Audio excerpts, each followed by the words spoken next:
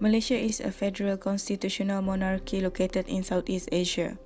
The culture of Malaysia draws on the varied cultures of their different people.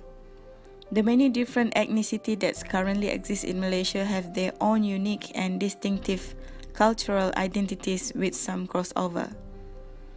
In my sculpture, each design on each side are a marriage of these different races, religions, and cultures. Together, the sides makes the box shape that is Malaysia. I start with each piece of wood that is minutely detailed and has several shapes and edges cut in. The cuts are perfectly aligned to fit neatly together for the final aesthetic and to create the smooth, seamless flow that runs through these hardwood sculptures.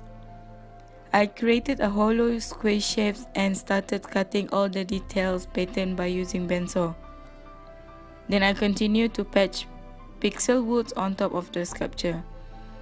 To get a wavy texture, I grinded the surface with a grinder to represent the various religions. To complete this sculpture, I brought all small wood shapes together to be part of the sculpture. This is how I see Malaysia through my work, which was inspired by Borneo textile pattern Pakumbu. I am Anniketyni Madian, a sculptor from Malaysia.